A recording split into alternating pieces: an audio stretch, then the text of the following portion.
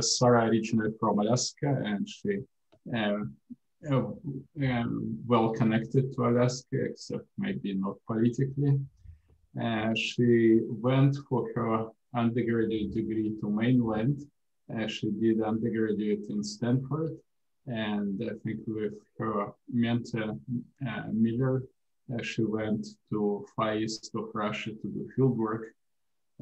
After it, she went for PhD to University of Michigan, where she worked on very different topic on on dust preserved in Antarctic ice and using strontium and samarium neodymium to trace the sources of dust and implication for fertilization of the ocean. For postdoc, she did a 1-year postdoc at University of California, Irvine, working on more recent stuff. And after it, she moved with a postdoc from private foundation to University of Chicago, where she started to work on a different technique, so switching from TIMS to ICP-MS, multi-collector ICP-MS, and particularly working on titanium isotopes. And recently she joined Scripps Institute of Oceanography. So it's a great addition to UC system. And she's building a lab and will have a multi-collector ICP-MS lab in Scripps, which is great for us. It will be close to us. And she has this unusual combination of using both techniques, TIMS and multi-collector ICP-MS for her work, and also working on topics ranging from modern sort of dust sources to topic that she will talk today using titanium isotopes to understand when plate tectonics started on our planet. And with this, I pass it to Sarah. Okay, thank you, Andre, for the really nice introduction. And I'm going to share my screen. Is that showing up okay for everyone? Yep, we can see it. Okay, all right, thank you. And thanks everyone for coming here today. I know it's the week after daylight savings, so I think maybe I'm feeling it a little bit. And I'm sure everyone else is, unless you're on the East Coast, but even so. So today I'm going to be talking about a project that I did during my postdoc, and it's really about using stable titanium isotopes to give us some information about the magmatic conditions that rocks from the Acasta Gneiss Complex from Canada may have formed in during the Hadean-Archean boundary. And before I jump in, I just wanted to acknowledge all of the funding that really made this work possible. So like Andre mentioned, I received a few postdoctoral fellowships, including the Ford Foundation postdoc fellowship and a UC fellowship. I'd also like to acknowledge everyone who did the field work to collect these samples. Jesse Raymink was a really great collaborator. He provided us with these samples and helped a lot with the interpretation and eventual write-up of the paper. Nick Greber, Andy Hurd, Jua, and Nicola were also co-authors on this manuscript. And then I also wanted to acknowledge all of the members of the Origins Lab at the University of Chicago, who really helped a lot with mass spectrometry wrangling, provided a lot of insight, advice, and modeling help that aided in the interpretation of the study.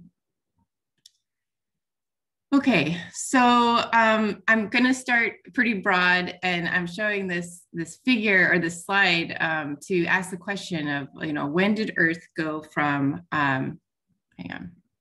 when did Earth go from this, hellish environment characterized, this is what we think of when we think about the Hadean, to one of modern Earth. So the question of how and when Earth went from this terrestrial magma ocean to the one that we know of and are familiar with today is still kind of relatively unanswered.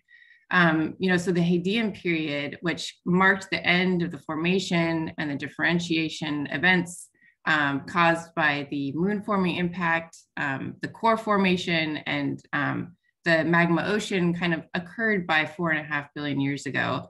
But the timing of when we transitioned from an environment with no subduction to one that has modern plate subduction is still hotly debated. And I won't say that the stuff that I'm going to be presenting today is an answer to this question, but it provides a little bit of a clue or some more insight into this concept.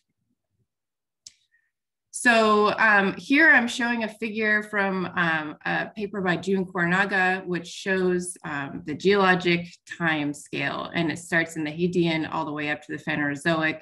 And here I'm showing different estimates from different studies about the timing, the onset time of plate tectonics. And you can see that these timing estimates range anywhere from 0.85 billion years ago to more than 4.2 billion years ago. So this is a huge range of timing estimates that spans, more than 2/3 of Earth's history. And this is a really wide range of time. And the questions of, when plate tectonics started has a lot to do with problems or issues with addressing this question in the first place. So when we think about how we know modern plate tectonics is actually happening, we can see physical manifestations of plate tectonics and plate subduction features, right? And so when we're going deeper in time, we don't really have that preservation because the whole formation of continental crust and the subsequent subduction of it through this conveyor belt is actually destroying our records of rock formation and rock processes, right?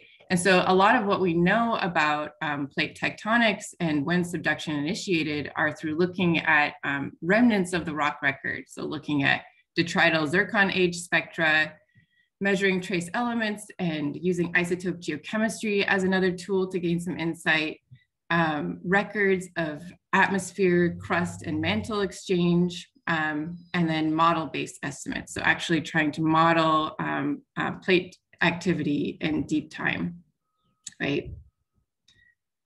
So I don't think I really need to explain why we care about when plate subduction began, but here I'm showing kind of a schematic of what happens when we have plate subduction. So plate subduction is really important because it's really facilitating the exchange of wet hydrated crust and sediments from, and also seawater from the surface, from Earth's surface to the deep interior, right? And so when this is returned to the Earth's surface through volcanism, it's returning carbonates through volcanism, it's expelling CO2, right? And so on long time scales, the rock cycle is a really big control on the global carbon cycle, right? It's one of the primary controls. And thinking about what happens to this, to these sediments and to the rock that is exposed on Earth's surface over time, we know that silicate weathering not only provides this biologically limiting nutrients to the Earth's surface, but it also influences the global carbon cycle through its consumption of CO2. So it's kind of this huge influence on the global carbon cycle and Earth's habitability through time, right? And if you look kind of closely in this figure, I have some isotopes, some non-traditional stable isotopes that have been used in continental crust studies recently to try to disentangle or tease apart the different processes that occurred during continental crust formation and how these physical mechanisms are actually affecting the isotope compositions themselves. And so you can see here that titanium is listed here, and titanium has been a really useful tool in the past several years or so. So titanium is really the tool that we're using. It has 5 stable isotopes ranging from titanium 46 to titanium 50. It's a high field strength element.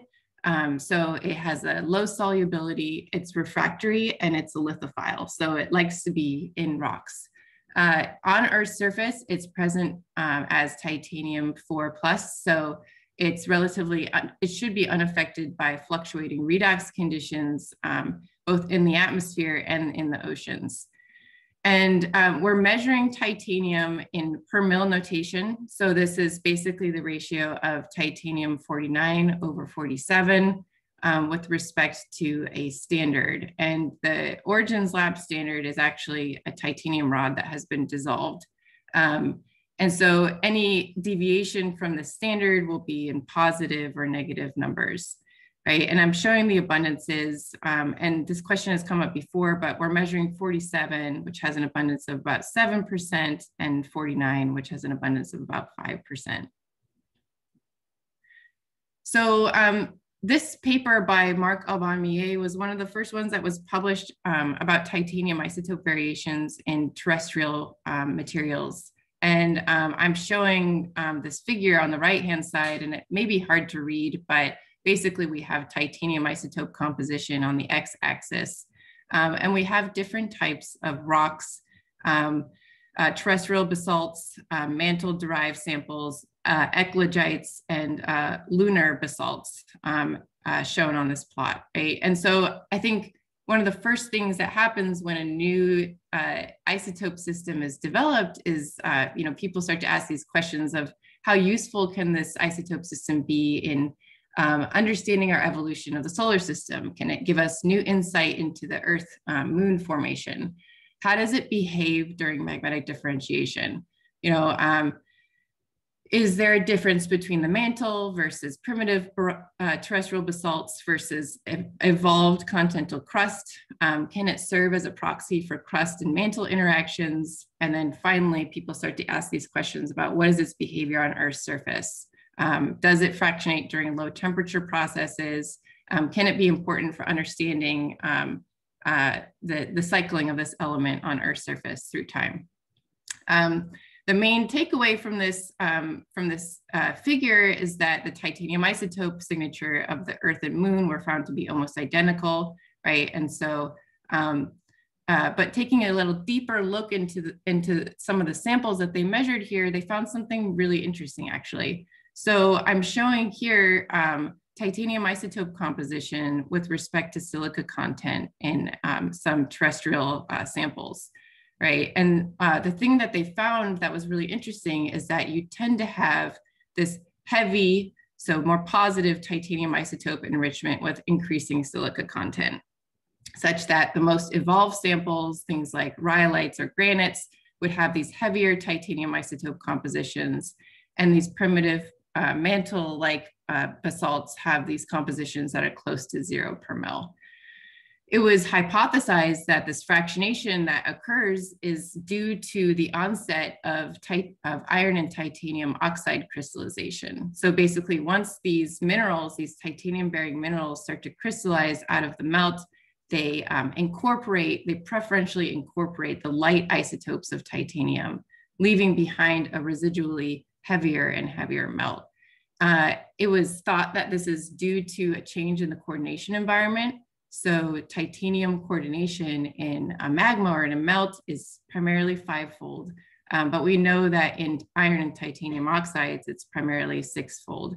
And based on our understanding of stable isotope theory, we know that heavier isotopes prefer to be in the lower coordination or the stronger bonding environment, right? And so this suggests that the onset of this crystallization will leave the melt residually heavier and heavier.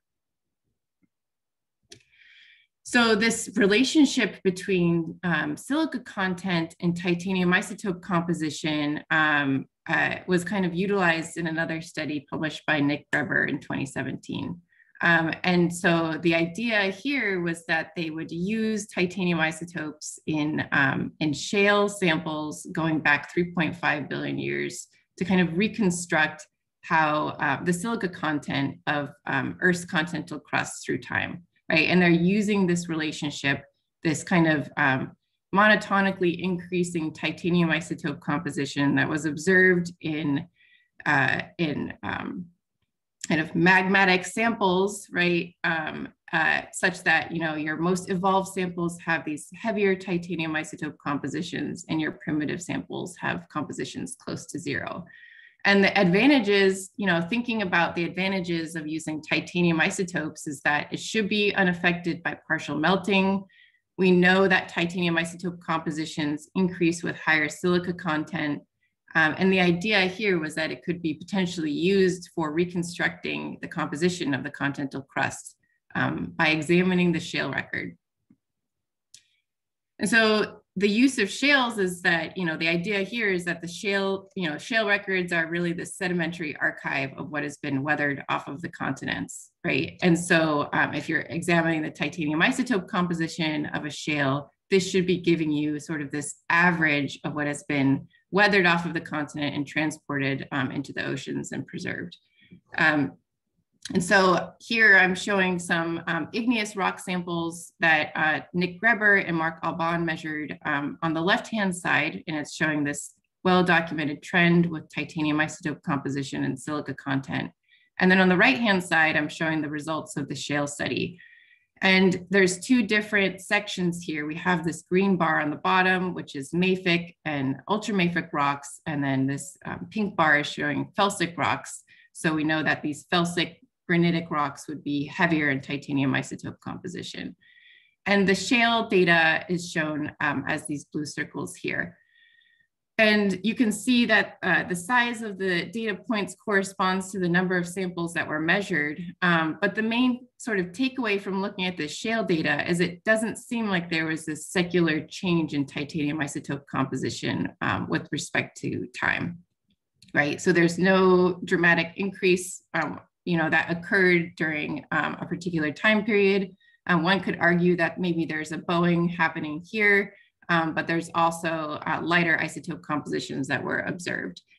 And so the main takeaway of this study was that because the titanium isotope composition of the shale record hasn't significantly changed over 3.5 billion years, that plate subduction must have initiated sometime prior to this, right? And because we have this consistently heavier titanium isotope composition somewhere in between mafic and ultramafic rocks and felsic rocks. So the interpretation of that study was really complicated when this paper was published in 2019. And this paper kind of expanded the suite of rock types that were measured looking at titanium isotope compositions, right? So before, people had primarily been measuring rocks formed in arc settings and island arc settings and subduction settings. But Deng et al. Started to measure rocks that had been formed in plume settings. So they looked at rocks from Iceland and the Afar hotspot. And I'm showing on this plot here, basically the difference in behavior of titanium, just concentration during magmatic differentiation between rocks formed in island arc settings versus rocks that are formed in plume settings. And the main difference, and it's kind of simplified in this smaller subplot here, is that rocks formed in plume settings tend to have this higher titanium concentration, and there's a lack of titanium-bearing oxides crystallizing until you reach this critical point where you're completely saturated in titanium. And after you reach this point, you start to crystallize your titanium and iron-bearing oxides, resulting in this rapid depletion in the titanium concentration. And you can see this happening in real samples shown here on this larger plot, right? And so because there's a difference in the behavior of titanium, the concentration between these two rock types, it suggests that there is probably a difference in the behavior of the isotope composition. And that's exactly what they found. And so here I'm showing one of the plots from that study, and it's basically showing that rocks formed in island arc settings are really characterized by these lower titanium isotope compositions that then increase as they reach more evolved compositions, whereas rocks that were formed in plume settings have a more dramatic fractionation of titanium isotope composition. The main thing to kind of take away from this study was, and the reason why drew the Greber paper into question a bit is that when you're looking at titanium isotope composition for rocks that are formed in plume settings versus rocks that are formed in island arc settings, you can have the same titanium isotope composition, but have very different inferred silica contents. And so this was a bit of an issue. But when we saw the data, it was a little interesting to us because, and even the authors hinted at this in their paper, that perhaps titanium isotopes could be used as a tool to infer the setting that the rock had formed in, whether or not it was formed in a plume or a dry environment versus an island arc environment characterized by high oxygen fugacity and water content.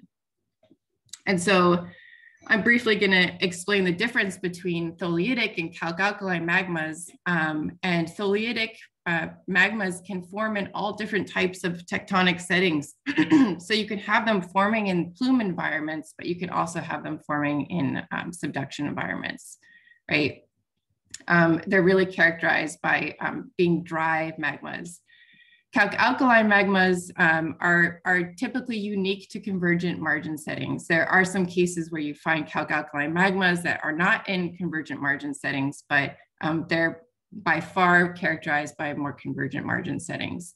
So this convergent margin or an arc margin, this arc magmatism is really a key process in the formation of continental crust, right? And so we thought to ourselves that it could be interesting to measure some really ancient rocks that have really been through the ringer in terms of metamorphism to see whether or not we can kind of disentangle the process that these rocks had formed in. But first, we had some important questions about what's really driving the titanium isotope behavior. And so I'm going to briefly talk about a study that was published by Alicia Johnson when she came to University of Chicago to measure these samples. So she had this really great idea to look at samples from the Kilauea-Iki lava lake. And the Kilauea-Iki lava lake is basically this crater in Hawaii that filled up with magma and slowly crystallized through time, right? And I'm showing a cross section of it down here. And it's really a nice natural experiment for probing the fractional crystallization controls on isotope composition. So how does iron or titanium isotope composition vary during various stages of fractional crystallization? So Alicia's idea was to take samples from this very well-characterized environment and separate the oxides and the non-oxide samples to test whether or not it's actually the crystallization of the titanium-bearing oxides that's driving this titanium fractionation that we're seeing during magmatic differentiation. And so she used heavy liquid separation to kind of tease apart the different minerals that are present in the samples. And so showing a picture here of the high density minerals, and these are primarily the iron and titanium oxides that are within the rock samples. And then on the right-hand side, we have our low density minerals, which would represent our residual melt. A bit about the sample processing and chemistry. So titanium is very hard to dissolve, very hard to get into solution. So we have to use a furnace and flux fusion to actually get it to a glass bead form. So we get it into this glass bead form and then we crush it and we're able to dissolve it and then use column chemistry to separate the titanium so that we can measure it using the multi-collector ICP-MS. And I'm showing a picture of the MC ICP-MS at the University of Chicago. So back to some of the data, what Alicia found was that, our bulk samples from the Kilauea-Iki lava lake are relatively close to 0 per mil, but then once you start to crystallize your iron and titanium bearing oxides, you see this jump in the isotope composition. And so our high density separates, so our oxide fraction were characterized by having light titanium isotopes, which is exactly what we would expect. And our residual melt was consistently heavier. And so this kind of confirmed the fact that it's really the oxide crystallization that's driving the titanium isotope fractionation. Since then, there's been a lot of papers that have been published about titanium in the past 2 or 3 years. And so I'm showing a figure from a paper published by Liam Hoare in 2020, and he expanded the amount or the types of samples that have been measured for titanium isotope compositions. So he basically took rocks that were formed in intraplate settings, rocks that had been formed in mid-ocean ridge settings, and rocks that had been formed in subduction zone settings. And they're kind of color coded as red, black, green, and blue. And what he found was that there's these contrasting patterns of titanium isotope fractionation between these different types of settings. He also found that alkaline suites from intraplate settings display the most substantial variation, followed by tholeiites and calc-alkaline suites. And the magnitude of this fractionation is primarily controlled by the composition, so the type of iron and titanium bearing oxides, and also the abundance. He also confirmed that the ARC suites, they show these titanium isotope composition pathways that tend to scale with redox state and water content of the parental magmas. So this is really interesting. We're starting to kind of key in a bit on the controls for titanium isotope fractionation, and it seems that oxygen fugacity or redox state and the water content is really the driving force.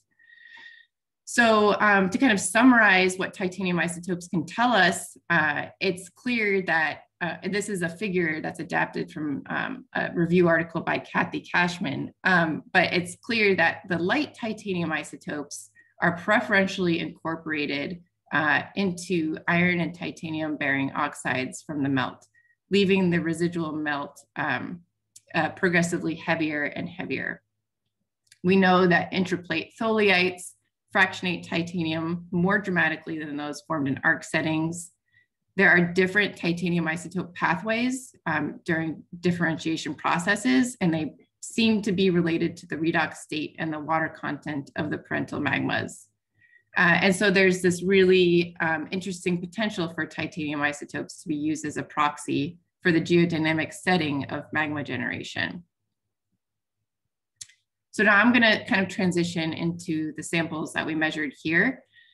So Jesse Ramink did all of his PhD work on the Acasta Gneiss Complex located in the Slave Craton in Canada. And I'm kind of circling this region here. And the Hadean-Archean Gneiss, it translates to ancient times in the Tlicho language.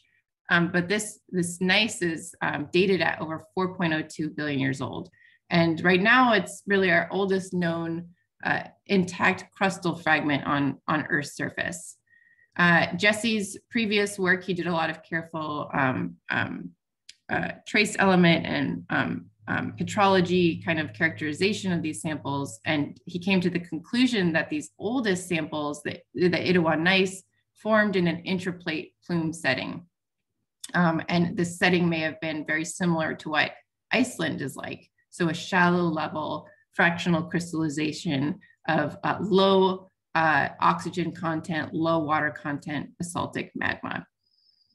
I wanted to show some of the photos that Jesse shared with me from the field because I think they're really beautiful. It's a little bit of a difficult place to get to. I actually wish I could have gone to do the field work because it looks really lovely. But they flew in, and this is kind of a boreal forest type environment. Here's a picture of some surface exposure with some forest in the background. And then here's another kind of close-up picture of some of the rock sampling that Jesse did in the field, right? And so the Acasta Gneiss Complex, there's been a lot of work that's been done throughout, the past like 20, 30 years or so. And what we know about it is that it has a really kind of complex polymetamorphic history. So it's been metamorphosed many times. The oldest units are identified at 4.03 to 4.02 billion years old, and that there were subsequent periods of magmatic activity that occurred after that. There are zircons in these rocks, and they're zoned, and so they have multiple ages and overgrowths and inclusions. And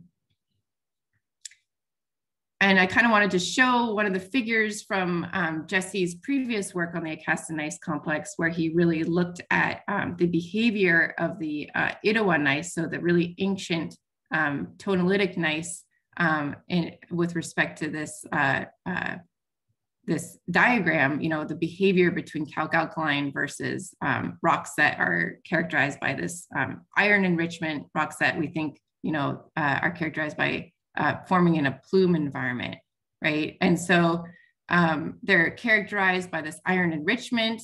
When you look at the rare earth element concentrations, these ancient rocks are also characterized by these negative europium anomalies. They have relatively unfractionated rare earth element patterns. They have zircons that have low oxygen isotope ratios. So these geochemical characteristics are not typical Archean igneous rocks, but are very similar to rocks that silicic rocks from Iceland.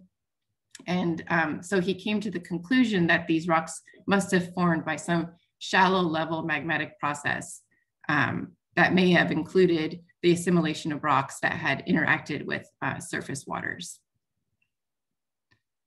So I kind of wanted to start showing some of my data. And so here, I've done some simple melts modeling to show the behavior, the difference in behavior of titanium concentration between calc-alkaline rocks. So a typical calc-alkaline rock composition, and I modeled it through magmatic differentiation. And I also did the same for a typical tholeiitic composition, right? And we see this characteristic kind of rapid increase in titanium concentration before the subsequent kind of saturation and crystallization that occurs. On the right-hand side, I'm showing a compilation of literature data that we have for titanium isotope compositions relative to silica content. And there's quite a bit now. But the main thing that I wanted to point out is that I've color-coded them based on the settings that they come from. So these blue samples on the bottom are modern calc-alkaline rocks. The red samples on the top are modern intraplate tholeiitic rocks. I've also included in here some modern mid-ocean ridge tholeiitic rocks in gray. And then I also have some A-type rhyolites and granites. When we plot our samples from the Eoarchean and Acasta Gneiss Complex, so we're looking at these really old rocks that are 4.02 billion years old, but we're also looking at younger rocks that range in age from about 3.94 billion years old to about 3.6 billion years old. And they have different symbols based on their age. The oldest rocks are the gray circles, and the younger rocks are regular triangles, inverted triangles, and squares. And when we're looking at the left-hand plot, there doesn't seem to be a significant difference in the behavior of titanium concentration between these samples. A lot of them are beyond this point where we would expect to see this typical enrichment of titanium concentration before the depletion and crystallization. But the interesting thing that we see happens with the titanium isotope composition of the samples. So if you look at the right-hand side of the slide, I'm basically plotting our ancient rock samples on top of our modern analogs. And you can see that there's a difference in the behavior between the 4.02 billion year old Eoarchean gneiss compared to the modern, compared to the younger Acasta Gneiss. So anything that's really, younger than 3.94 billion years old is kind of characterized by this lying on this modern calc-alkaline array, whereas our older rocks are characterized by falling on this modern intraplate tholeiitic array. And so we see this difference in the behavior, and our first kind of interpretation of the data was that there seems to be a difference in the magmatic setting that may have formed these rock types. But we decided to dig a little bit deeper and see if we can kind of disentangle the trends a little bit more. And so here I'm showing an index that we developed, and it's in the manuscript. And you may be wondering, like, why should we be developing a new index for classifying igneous rocks? And the hope here was to try to be very sure that the rocks, the titanium isotope compositions of these rock samples, are actually telling us something about the setting that the rock may have formed in, right? And so here I'm showing the relationship between the log of the silica content divided by the titanium content with respect to titanium isotope composition on the y-axis. And you can see that our modern calc-alkaline samples are really characterized by a lower slope with respect to our modern tholeiitic rocks. Right. And so it's clear that these two magmatic series are defining two distinct linear trends, which can be fitted with a line, so they can be parameterized, right? And these linear correlations, they converge at this point. And so you can kind of create this, equation to kind of characterize these rock types. And so we call this equation the TIMI, which is the titanium isotope magmatic index. And it's really the relationship of the titanium isotope composition of the rock plus, where it intercepts, right? And then divided over the relationship of the logarithm of the ratio between silica and titanium. And so why is this helpful? Well, it allows us to parameterize our samples a little bit more. We can actually classify one individual rock rather than a series of rocks. It works for very evolved rocks, so rocks that are high in silica content. And the idea here is that because we're measuring titanium, which is a high field strength element and relatively resistant to dissolution, it should be robust against weathering. And so this parameterization kind of indicates that a TIMI of about 0.6 is really something that is on a calc-alkaline trend, whereas a TIMI characterized by greater than 1 is on this kind of tholeiitic trend. And so the idea here is that the steeper the slope, so the higher the TIMI, the more iron and titanium oxides that crystallize at low silica content, which is characteristic of tholeiitic differentiation.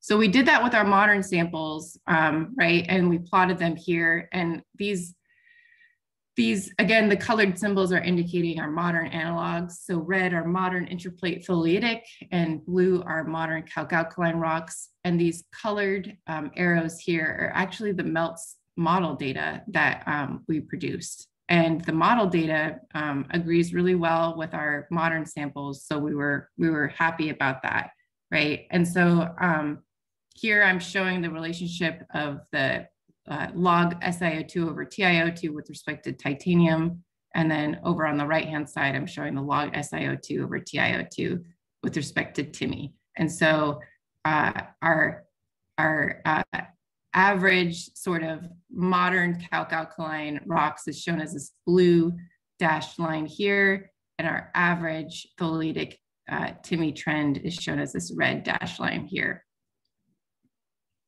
And so when we plot our rock samples from the Idowa and Acasta Gneiss on top of it, it's clear to me that the two samples or the two different time periods are characterized by different TIMI trends.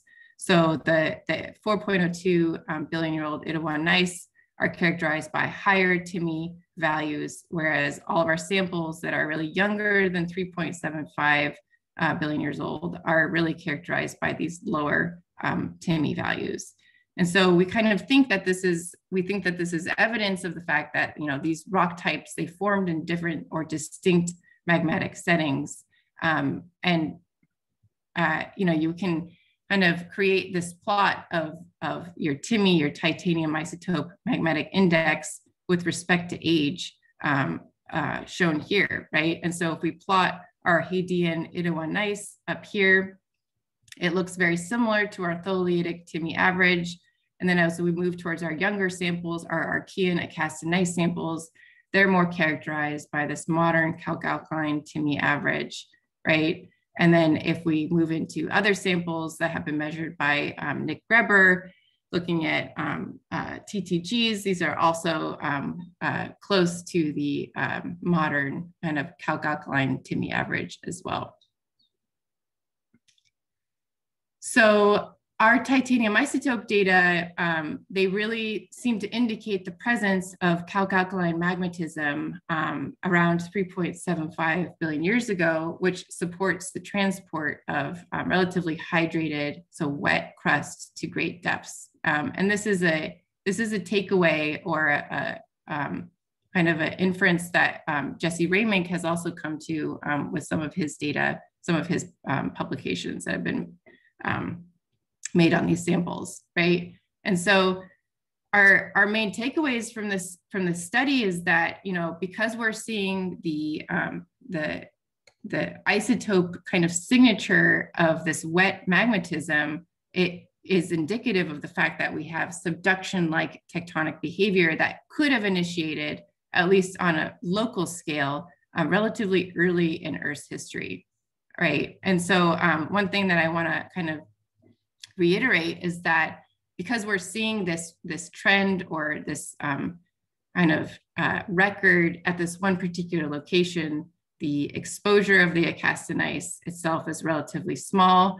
And because we're seeing it in one location, I'm not making a broad sweeping claim that this is happening everywhere throughout this particular time period in Earth's history. But we seem to kind of clue in a little bit more in the difference in the magmatic behavior at this site between about 4.02 and 3.75 billion years ago. The rock record still doesn't provide evidence of the magnitude or the extent of this continental crust, right? And this is kind of a byproduct of the fact that it's really difficult for us to obtain rock samples to make these measurements. But I do think that it's kind of promising for future analysis of rocks that kind of span the same or similar time period. So there's still a lot of work that remains to be done with titanium isotopes. You know, there's questions, I think about a year or two ago, we were asking ourselves whether or not titanium isotopes can tell us more about initial meltwater content or oxygen fugacity in magma. And it seems like, so what's been published over the past year or two, that titanium seems to be a very good indicator of redox state and water content. And so, you know, I'm showing this figure from the paper published by Liam Hoare, which basically shows the relationship between water content, so decreasing water content, and titanium isotope composition here. So there is definitely a difference in the behavior of titanium isotopes with respect to water content during magmatic differentiation.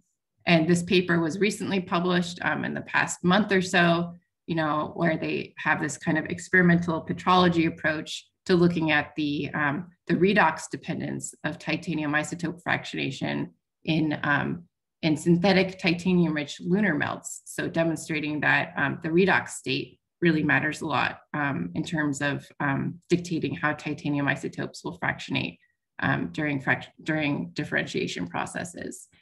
So I think that more measurements of rocks from well-characterized magmatic settings is what is really needed. And measuring titanium isotope compositions in rocks that span this time period could provide some more insight into whether the timing of this process was just something that we're observing locally, something that we're seeing at the Acasta Gneiss, versus something that could have been more of a global phenomenon. And so I'm looking forward to the future work that will be coming out in the next several years or so on this topic. And so with that, I'd like to thank everyone for staying through the talk, and like to take any questions if there are any. Great, thank you, Sarah. That was really good. And yeah, I think we should open the floor for any questions or discussion. It seems this week that people are still getting used to either getting used to daylight savings time, or I realized that some internationals might start joining actually in about 13 minutes. So we'll see if that happens.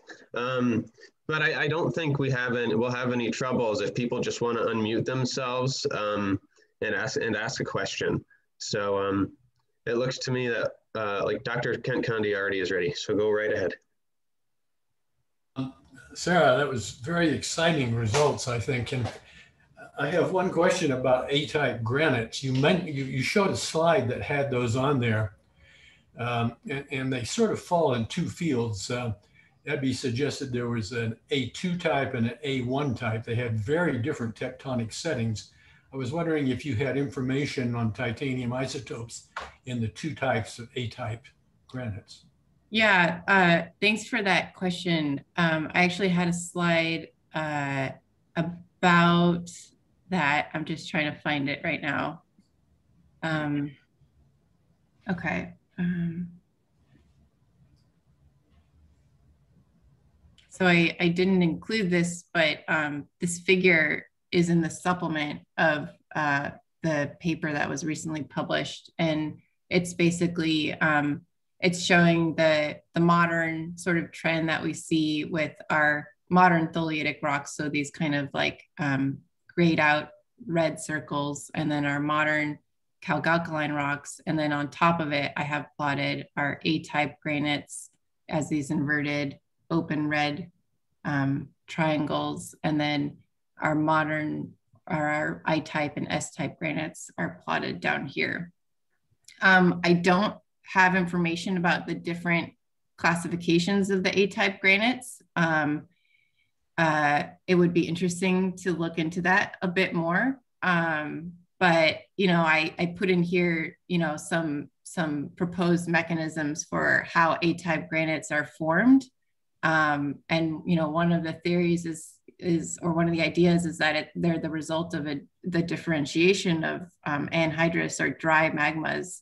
And based on where they lie on the titanium isotope versus the silica content versus TiO2 content trend, it appears that they look very similar to modern tholeiitic rocks. Yeah, those two A-type granites you have there are probably A2 types, I think. Do you know? I have to check and get back to you. I can get back to you on that. I don't remember off the top of my head. Yeah, because like I said, A2 types probably form in convergent margin settings, but A1 types are within plate sort of settings. And so they're quite different from each other. Yeah.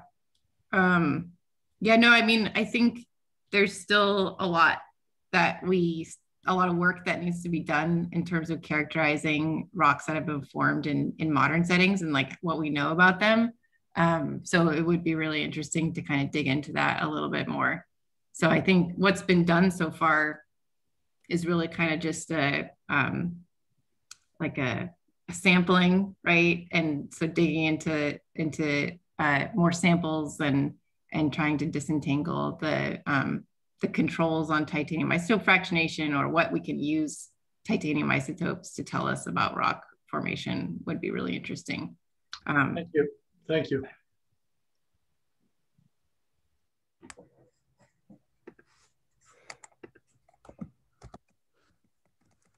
哦，你当然知道了，你为什么当然就知道了呢？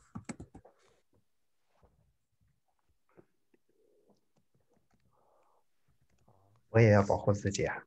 Anybody else have any questions for Sarah?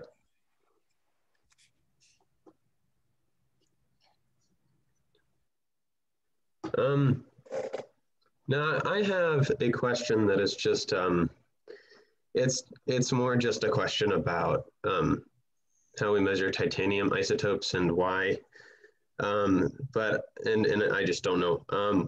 So why, when you're measuring reporting titanium isotopes and measuring them, why Why the two? It's 59 and 57 rather than 59 and 58, or? It's 40, 49, 49 and 47. Yeah. And yeah, I mean, we measured those two ratios because their abundances are relatively similar to one another. And I mean, people measure, I guess, anomalies in like extraterrestrial samples. So they look at, I think, titanium 50 anomalies. And so, I mean, we measure titanium 49 and 47. We measure all of them, all of the isotopes, but we only report 49 to 47. And yeah, so hopefully that answers that question. I'm taking Andre's isotope geochemistry class right now, and I know sometimes we just try to focus on using ones that are the most abundant. So I was just wondering why not 58. But no, that does help. Thank you. It looks like Jean Vidard had a question here. Do different titanium minerals have the same effect? Titanium versus titanite versus ilmenite versus rutile, or even titanium magnetite? Yeah, that's a really good question too. The answer is we think so. So there's been a few I think one or maybe two papers, and I'm also working on one right now that use like ab initio calculations of force constants for different titanium bearing minerals to try to predict whether or not it's the different mineral types that's affecting the trajectory of the titanium isotope composition of magma during evolution. And what we're finding is that there is a dependence, different, most of the titanium bearing minerals are in six-fold coordination, but there are small differences in the force constants that can drive differences in the isotope fractionation between the melt and the crystallizing mineral.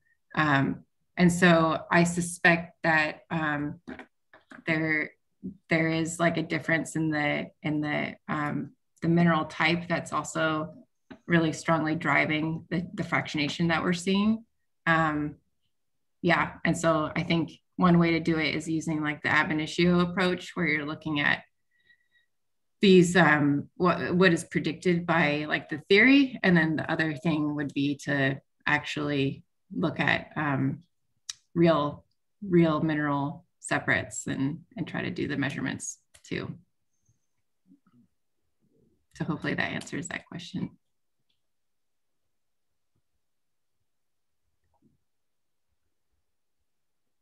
Sarah, so you showed the data for Barberton, which seems to agree also with what you observed in Acasta.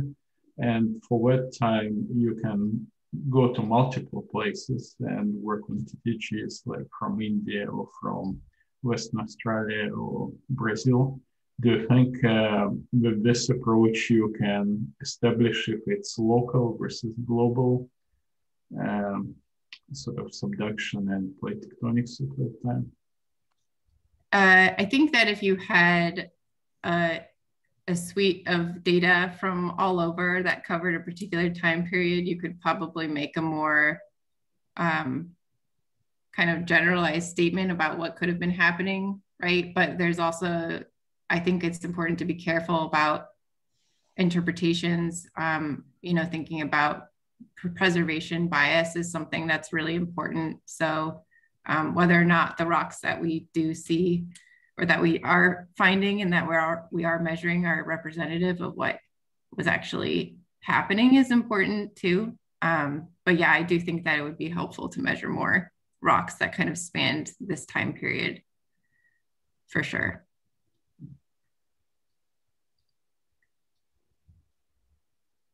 Thank you. Yeah, well, yeah, I don't want to like say too much, but there are some, we've had a follow-up study measuring a suite of other rocks from this time period, and it seems to be in agreement with what we found here. So that was really exciting for me too. So, yeah. Alex, I have another question. Yeah, go ahead. Yeah. Sir, is it possible, or have you tried to distinguish rocks on the tholeiitic fractionation trend in arc systems from the tholeiitic fractionation trend in non-arc and within plane? Yeah, that's a good question. And no, we haven't yet. And that should still be done. So I'm curious to see whether or not there's a difference. And I think that could be very important in a constraining tectonic setting. Yeah, definitely. Yeah, I need to get my hands on some tholeiitic rocks that were formed in an arc setting to kind of see what the data looks like. But yeah, that's a really important thing to do for sure.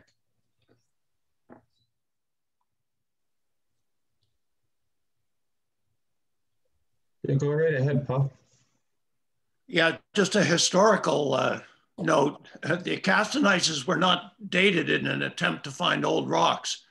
It was a test of a model we had for Eoarchean at a time when we thought that margin was very short-lived, not the 134 million years we now believe. And anyway, we dated it, or Sam Bowring dated it, to see whether it might be 2 billion years old rather than Archean. And I believe the first mineral that he dated was a titanite, which gave an age of 3.6. And then the hunt for old rocks was on. Okay, yeah, thanks for that information. I didn't know about that, but yeah, that must have been really exciting when you got that data for sure. Yeah, and I tried to talk a little bit about it, about the previous work that's been done, but yeah, I mean, these rocks there's been a lot of work over the past, I guess recent history that's been done on these rocks. So I felt very lucky to get my hands on these samples to be able to measure them, and I felt very grateful for the work that had been done to place these rocks into more of a geologic context. I'll send you an image of Sam Bowring, the discoverer, on the Acasta outcrop. Okay, yeah, that sounds great. Thank you.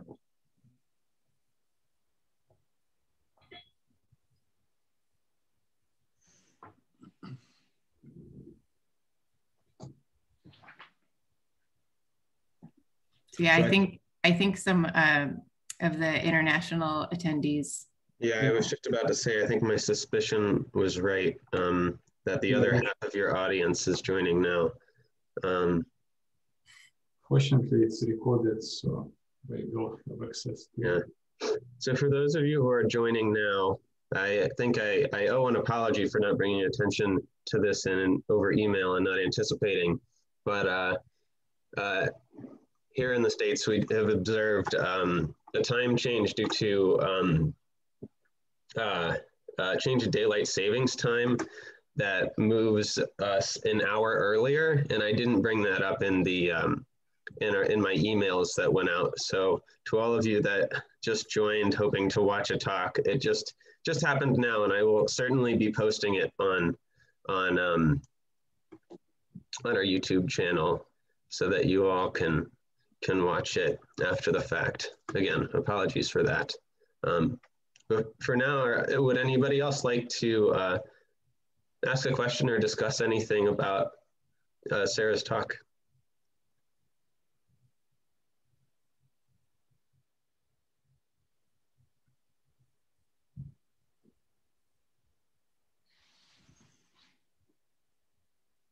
I just might mention that what the photos of the area don't show are the mosquitoes. Yeah, no, I didn't have any mosquito pictures, but being from Alaska, I'm very familiar with mosquitoes in the tundra environment. So yeah, I mean, I'm a little jealous of the field work itself because it looks super beautiful, but yeah, I'm not jealous of the mosquitoes either. So. Yeah, Sam Bowring had a long history of working in the area right at the tree line where the flies are absolutely the worst. And so this was a guy with a very high threshold of discomfort. Yeah, definitely. Was it just mosquitoes? Was it also gnats and horseflies? Mosquitoes and black flies. Okay, yeah. Because right at the tree line, you have low bushes. And so when the wind blows, the flies just go down in the bushes and wait for you. Yeah. Yes, when I was there with Sam, the black flies drove me out. In 2 days, I had to take the plane out of there because I was so swollen, I could hardly walk. I had a question. Go ahead, John. A lot of the tholeiitic suites you showed, the intraplate tholeiites, they're actually kind of unusual even today. It's Hawaii, it's, I think you showed a FAR, and all of these are borderline alkaline, leading to very high titanium contents. Mm-hmm. And I noticed in your simulation, you were getting up to 3–4% titanium. Mm-hmm. I mean, those are kind of unusual rocks to start with now. Mm-hmm. And from reading that really good paper you referred to on the Acasta Gneiss by Reimek, I hope I got the name right, I had the impression that the melts he was proposing were kind of unusual too, unusually rich in iron and titanium. Mm-hmm. So to what extent is the Acasta Gneiss representative of that period anyway? I mean, it might be an exceptional thing. Yeah, you mean like, can we really be using modern tholeiites as representative of what we would be expecting in the Ioarchean gneiss? Well, maybe, but I noticed your Morb suites were much more similar to your calc-alkaline suites in most respects, but transitional in other respects. So, and you didn't discuss AFC processes either. If you're reworking older felsic rock, and if you melt at the base of the crust and you're leaving out residual titanium minerals, how can you distinguish that from fractional crystallization extraction of titanium minerals? Yeah, so, you know, talking about partial melting versus fractional crystallization. Yeah, process is probably what you're seeing, I think, rather than tectonic environment. Yeah, I mean, we did some modeling in the paper, trying to disentangle like how partial melting versus fractional crystallization would. Read this. Huh? I must read this. Yeah, so the paper came out in December. It's in Science Advances. Yeah, so we did some modeling, basically looking at how partial melting versus fractional crystallization drives titanium evolution. And what we find is that you can get some titanium fractionation from partial melting, but it's not the same magnitude that you would be able to get with fractional crystallization. So it's not a similar magnitude that we observe in our Ioarchean gneiss samples. I'm trying to find the figure from the paper itself. Yeah, and I agree that the intraplate tholeiitic rocks that we're showing, right, like Afar and Hecla, right, are a little bit different, right? I also showed some data from the Kilauea Iki lava lake, yeah, and then also there's some samples from like Morbs, some Morb samples as well. But what we're finding is that like partial melting can't really reach us to these heavy titanium isotope compositions that we observe in the Ioarchean gneiss samples. And so we kind of, based on our modeling, ruled that out as a possibility. Yeah, I should have included that figure in the. Oh, it's a new field. It's always a can of worms.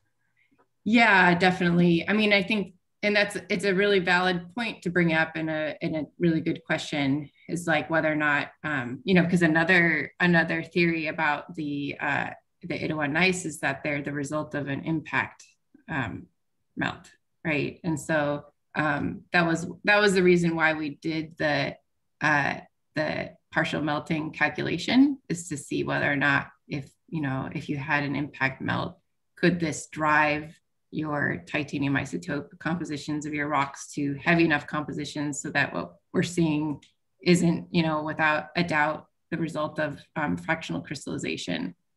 Okay, I actually have the slide here.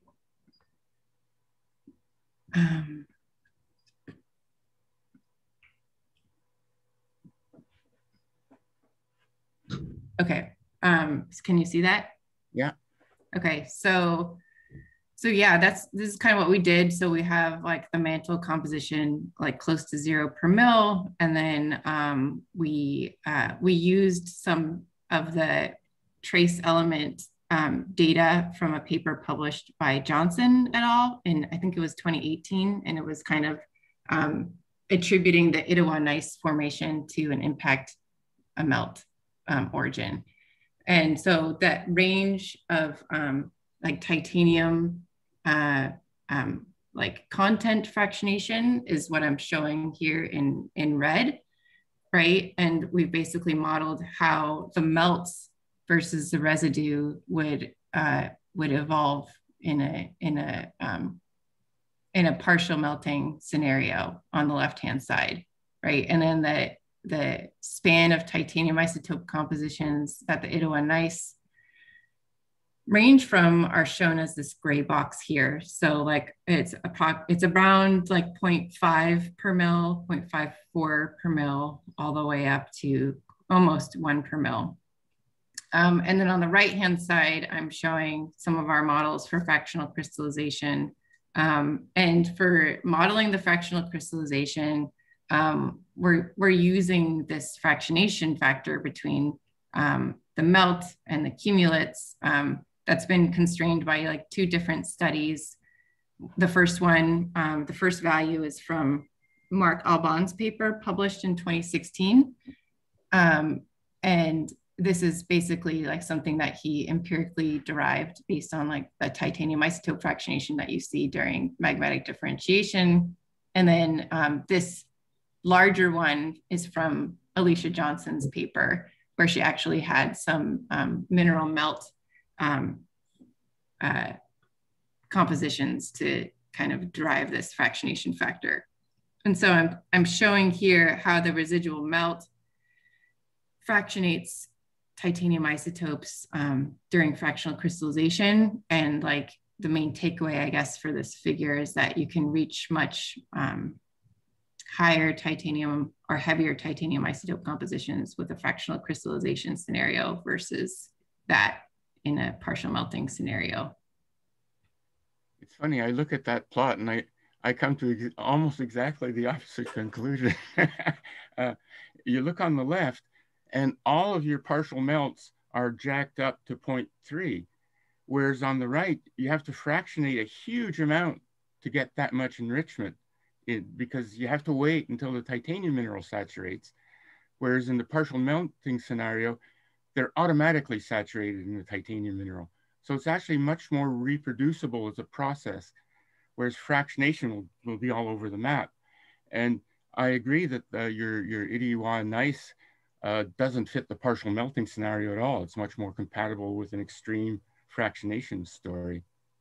Yeah, I mean, we've taken these mineral melt fractionation factors and plugged them into basically a fractional crystallization scenario. And I guess this will come out in a paper that will soon to be published, but you can reproduce pretty well what's observed in the modern based on these fractionation factors and the melts modeling itself. Yeah, and so, I think the bottom line is like from what we know about partial melting and our constraints that we have for that, it can't reach the magnitude that we can reach with a fractional crystallization scenario. Yeah. So, we're reaching values that are consistent with what we observe in the Hadean-Archean samples. And so our main takeaway from that is that the Hadean-Archean were likely produced through fractional crystallization and not the impact melt induced partial melting.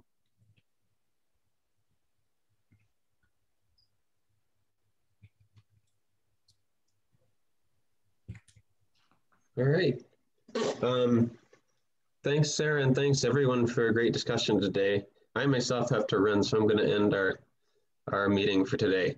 But looking forward to seeing you all next week. I'll definitely post this video today.